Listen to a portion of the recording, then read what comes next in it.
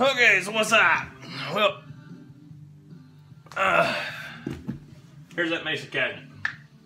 I'm taking those off with the old manual. I knocked the son bitch there. Anyway, this is that Mesa 4x12 you've seen. Okay, so what we're gonna do, pop this bad boy loose, pull these 4 screws. And I don't think it's gonna be much to it. I think I can just pop this, pull the cabinet back off. This is supposed to have creamback speakers in it. I do not know what speakers are in it. The issue that we have with it is that the speakers on this, on this side, the 2 speakers on this side are rattling on something. They're either touching the grill cloth or touching the wood baffle. They're touching something, right?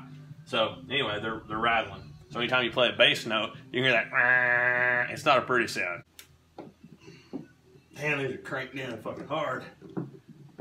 Not necessary. You can see where it split the plastic there. A little bit too much. A little bit too much.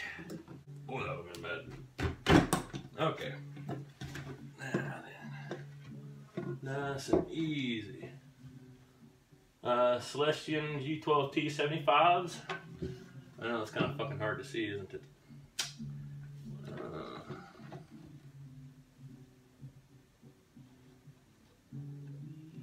Well, shit the bed, Fred. How about that for a fucking issue right off the fucking bat? Okay, I'm just gonna leave that how it was so we can see. We're gonna pop this speaker out, right, y'all?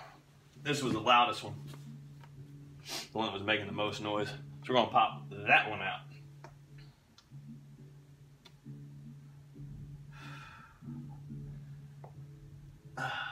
Hell, G12 75s are pretty fucking good speakers.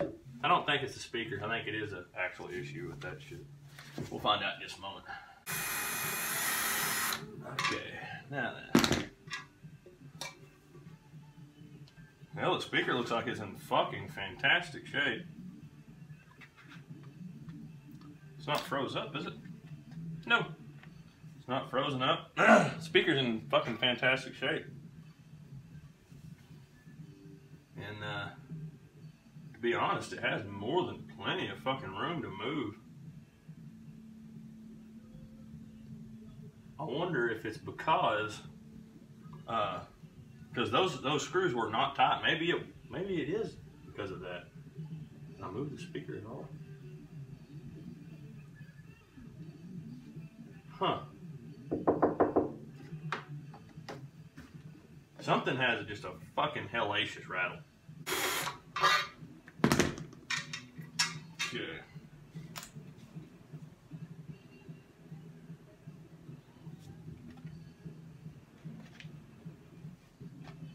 It's not scratchy, nothing. None of these have any issue. None that I can see. I mean, they basically look brand new. Okay, so we're back. Now, after our brief commercial break, what we have here is we're putting speakers back in, okay?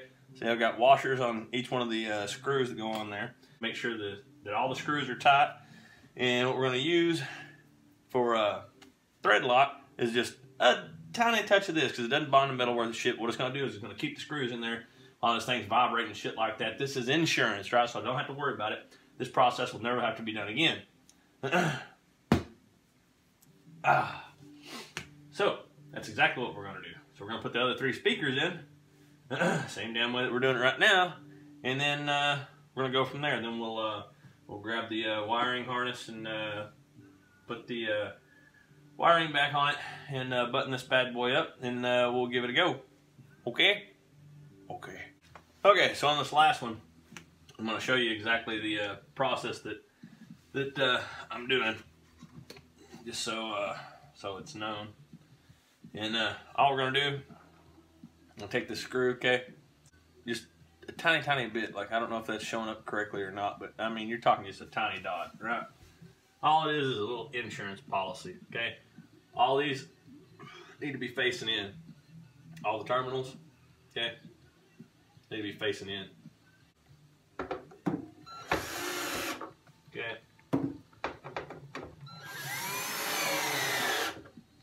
do it in the next pattern.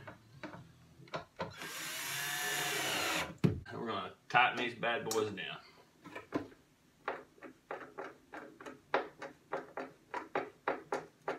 Till they're pretty damn tight.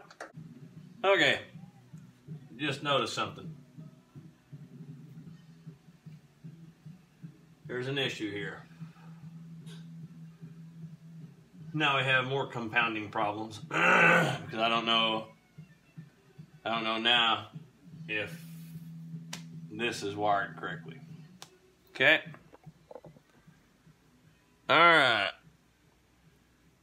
Get you somewhere where you can see decently. See where that's blacked out right there above where it says stereo? It says Yamaha. Okay. Okie dokie. So now we're going to make some noise. And turn on low.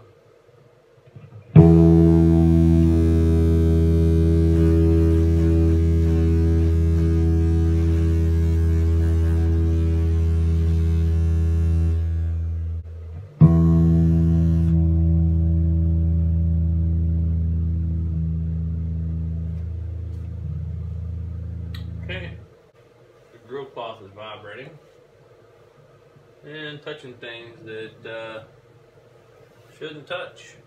Try one thing. Okay, now.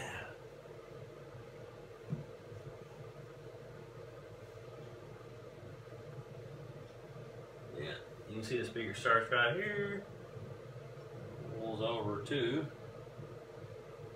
right in there.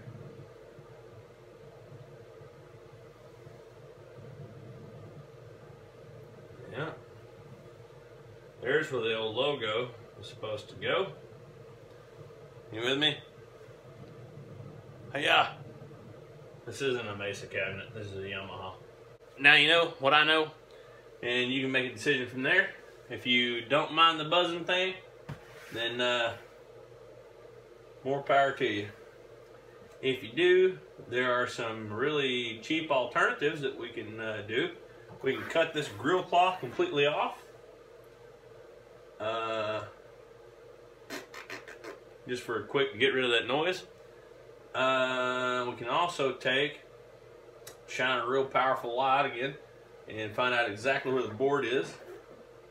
And well, I don't think that would work because it's still going to be loose around the speakers, right? Because grill cloth is too loose, way loose.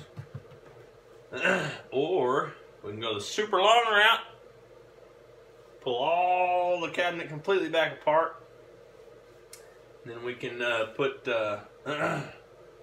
what would you want to put? Probably a clear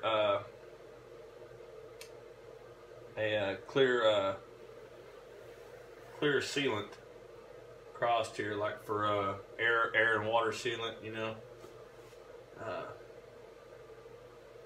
And then put the cabinet back together. You can do it that way. There's a few different ways you can do it. But if you're going to go to that extreme, to pull the cabinet completely apart, you might as well get your own logo or something, you know. And we can get rid of this too. Get rid of this grill cloth. Put your own grill cloth that you lock on there. But I will reassemble this with the logo on there. And yeah. That is a nice logo. It doesn't belong to this cabinet.